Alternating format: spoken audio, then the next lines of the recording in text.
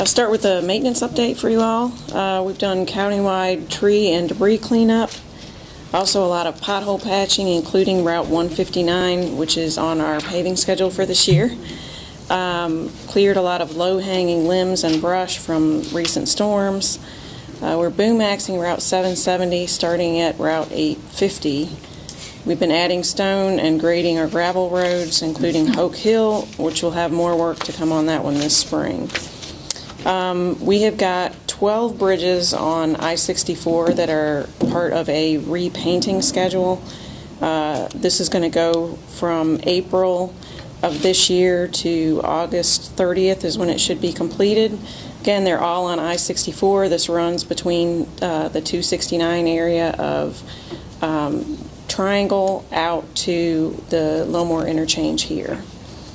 And finally, hoping things are getting a little bit more back to normal. We're having our 6-year plan public hearing for the Stanton District is actually going to be in person this year. It'll be on May the 9th at Blue Ridge Community College starting at 4 o'clock. I'll take any questions or comments the board has. Board member questions or comments? Mr. Griffin. On 60, coming out of Westwood, coming towards Covington, you've got a guardrail there outside those S-turns. Last year you had 3 wrecks there, and you had to replace that guardrail. This year you've already had 1. And it's a square block there, and it's a bullseye target. Y'all need to change the way that guardrail comes around that curve, or move it on up higher or something. You're going to get somebody killed there. Hit the end of it? Hitting the very end of it. Is it on the eastbound or westbound?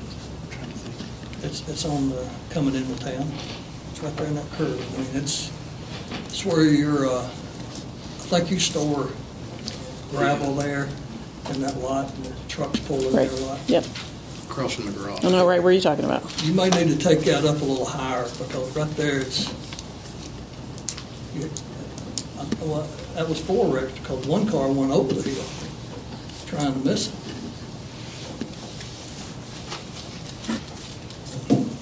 That's all I got.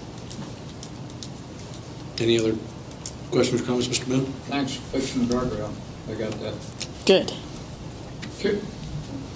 I'm curious, the last treatment you did on the interstate from Covington down Island Ford Bridge, whoever did that did one real good job. That is just smooth and slick as it can be. Was that put in there for sealer, or was it trying to correct some of the water problems we had? The area that was between exit 16 that runs, excuse me, all the way to Island Ford, that's on both sides where the median barrier is, all of that is repaving. But we did a lot of prep work in advance to address the standing water that had been in there. There had been some settlement that hadn't been paved since the project was done back, gosh, close to 20 years ago. That pavement lasted a really long time, but we had some drainage issues in there, and I appreciate you recognizing that. There was a lot of staff that did a lot of prep work to make sure that got addressed. So I've been happy when I've gone through there the last couple of times it's been raining. A couple of you passed that new type material y'all put down where you don't paint anymore, but you glue that line to the asphalt. Yeah. You got a few of them coming up, but except for that, the rest of it's really good. Ride's really good, smooth. Anyone else? I've got a couple of things. Ms. Cox. The first one I have is over at, right before you go into Eagle's Nest. There's some trees that's hanging over the road. They may have fallen by now. This was Sunday when I was out that way for church.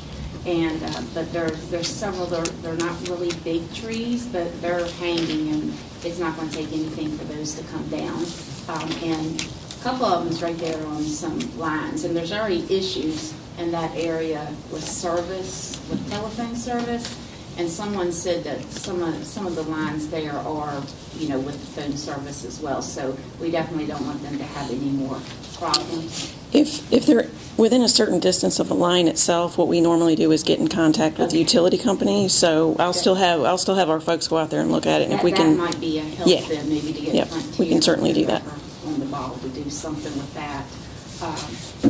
The other one I have is, I've noticed probably in the last 2 months, I know that this has been a concern for years and years, the bluff there between Chipper Arretts and Armantrout Road.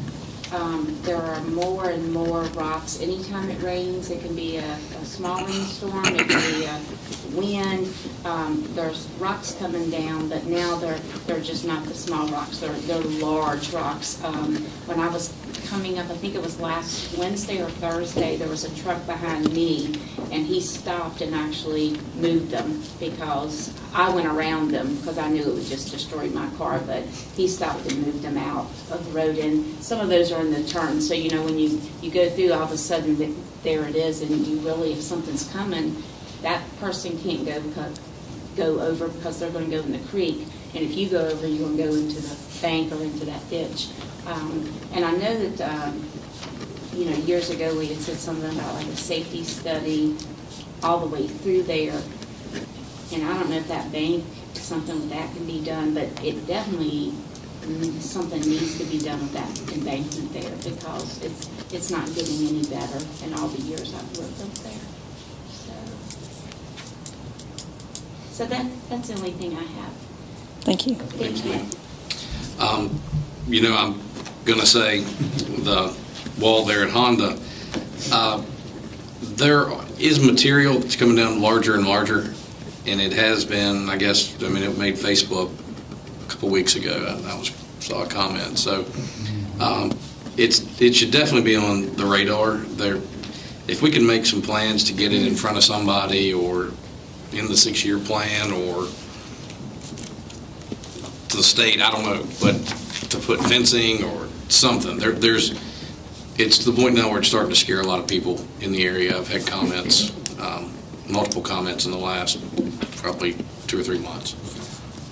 And there's nowhere to go. If there would be a significant rock slide, then there's not much of a guardrail or an embankment there. You're going to be on the walking trail. So I would like to see something done there if possible. Anyone else?